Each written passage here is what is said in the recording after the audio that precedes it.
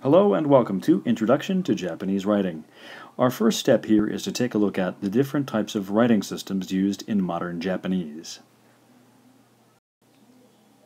We begin our examination of the Japanese writing systems by taking a look at a word that most of you probably already know, sushi. I've put the English and Japanese spellings of the words together here so that you can compare the two. They're pronounced identically.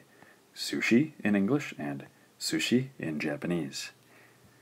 Take a moment and examine the two and see if you can figure out what's going on here. I'll give you a hint. It has something to do with the number of characters that are written here. If you count the syllables in the English word sushi, you'll see that there are two, su and shi. If you count the letters or the characters in the Japanese word below, you'll see that there are two here as well, su and shi. Japanese, then, is written in syllables rather than in individual letters, like our English alphabet. Basic Japanese, then, is written using a syllabary and not an alphabet.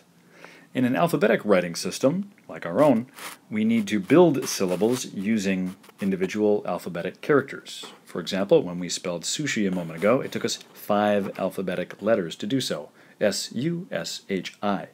However, in a syllabary, each character represents a syllable. And that's why when we write in Japanese, it only takes us as many characters as there are syllables in the word. Su, shi, 2 syllables, 2 characters. There's 2 syllabaries commonly used in modern Japanese. The first is hiragana. Once again, that's hiragana. And the second is katakana. Once more, that's katakana. Hiragana is taught to Japanese children in kindergarten and is used to write words of Japanese origin, native Japanese words. These are the first characters that Japanese children concern themselves when they learn to start writing, and this is what we're looking at in today's presentation. Katakana, the secondary system, is taught to Japanese children in the first grade and is used to write words of foreign origin, that is to say, non-Japanese words. The words for chocolate, the word for donuts, and so on. These being non-Japanese words would normally be written in katakana.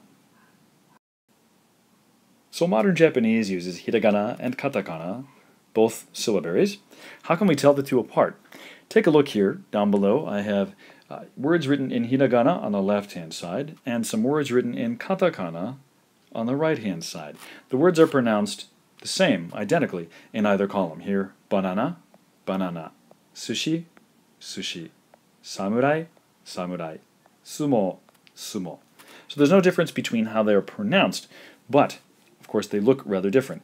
Take a moment, if you would, and see if you can tell or notice some stylistic differences between the two. How can you tell hiragana from katakana? Were you able to find any differences? Hopefully you picked up on the fact that hiragana looks rather more curvy than does katakana. Notice at the bottom of these characters, this is the word banana, we have these little loops. There's a loop here, there's another sort of curve here. Hiragana is much more rounded, more flowing, more curvy than is katakana. In the right-hand column here, katakana, again, if you take a close look, you'll notice that these are rather sharper looking. These look like if they were physical objects, you know, you could do some damage with these. The angles on these are not at all sort of friendly and curvy as the ones in hiragana. So, hiragana look rather more curvy, katakana more sharp and angular. Stylistically then, hiragana is curvy and katakana is sharp. Modern Japanese also uses a third style of writing called kanji. Kanji are simultaneously ideographic, that is to say, each character represents a concept or an idea, and also phonetic in nature, that is to say, they have a pronunciation that goes along with them as well. You can tell kanji apart from hiragana and katakana by its complexity. Most kanji have more than 4 strokes, and the vast majority have 8 or more strokes. A stroke, when we're writing in Japanese, whether it's hiragana, katakana, or kanji, is defined as a movement of your writing instrument until such a point where you stop writing, lift it up, and begin another one. A single stroke, therefore, can include changes of direction. Consider, if you will, this character on the right-hand side here. This kanji is the character for answer. There are 1, 2, 3, 4, 5, 6, 7, 8, 9, 10, 11, 12 strokes for this character. Many basic kanji look sort of like the thing they represent. This character here is the one for tree. Looks a bit like a tree. You can see the branches there. The kanji for mountain, kanji for horse, those little feet down below, and then the kanji for rain, a depiction of rain falling outside of a window. Most kanji, however, do not look anything like the concept or the object that they represent. The kanji for love, for example, doesn't really suggest love. The kanji for gold or the kanji for low. Once upon a time, kanji were pictures of the objects or the concepts that they depicted, but they have long since ventured into more abstract territory and no longer resemble the things that they once did. So a quick recap here. How do we tell hiragana apart from katakana, apart from kanji? Remember, hiragana is curvy. Katakana is sharp. And when it comes to kanji, again, we can recognize them because kanji is very complex with multiple strokes. A good rule of thumb to keep in mind. All hiragana are written with 4 strokes or less, and all katakana are written with 4 strokes or less. Therefore, if it has 5 or more strokes, it is definitely a kanji. Now, there are a good many kanji that are 4 or fewer strokes as well.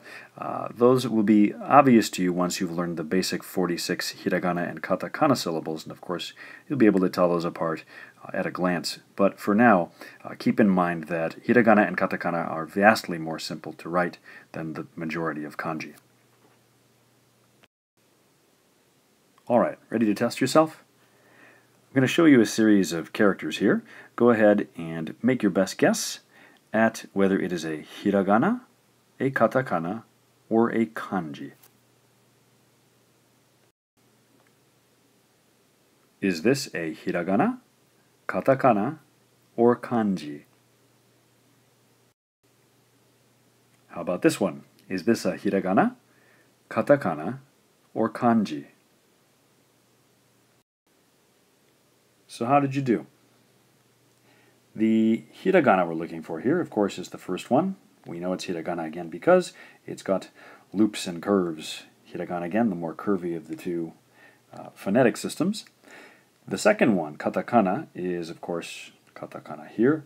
This, we can tell it's katakana by its angular and sharp look. The last one there, of course, is kanji, and this is kanji here. We know that's kanji because, again, it's got multiple strokes and is far more complex than either of these two. Let's try other 3 here and see how you do.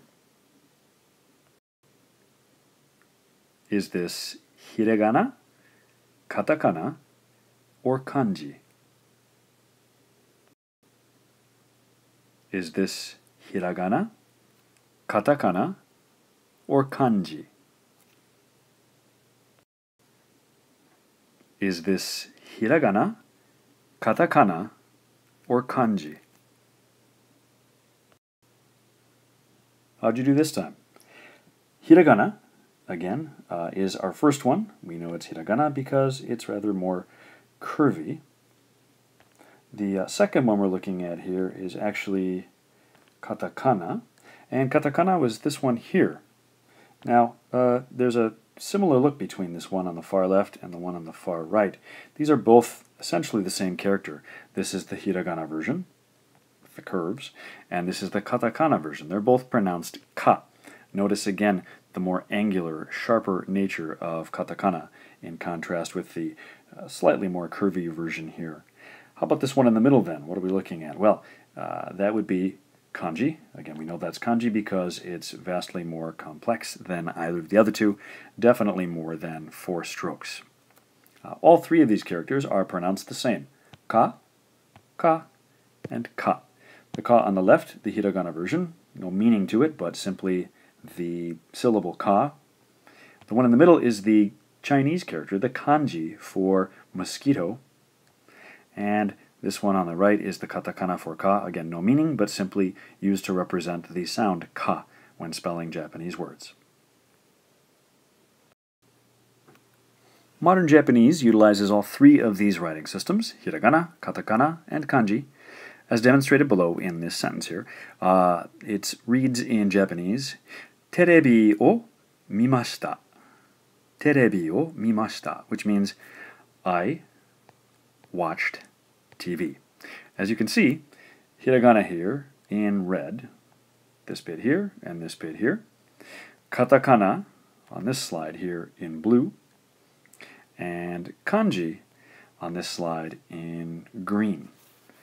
All 3 are used in a single sentence. Notice again, remember, katakana is used to write foreign words. TV, terebi in Japanese, written in katakana. Kanji are used to write concept words like to watch or to look or to see, and we see that in this character here. The first part of the word watched. Notice also that the red here is hiragana. That is used to write inflections. That is to say, we'll put the past tense ending on here, and we'll use hiragana to do that. We'll tack it on to the end of the kanji. So, of course, we'll do much more with this in coming lessons, but for now, just an illustration or an example of how all 3 are used in modern Japanese.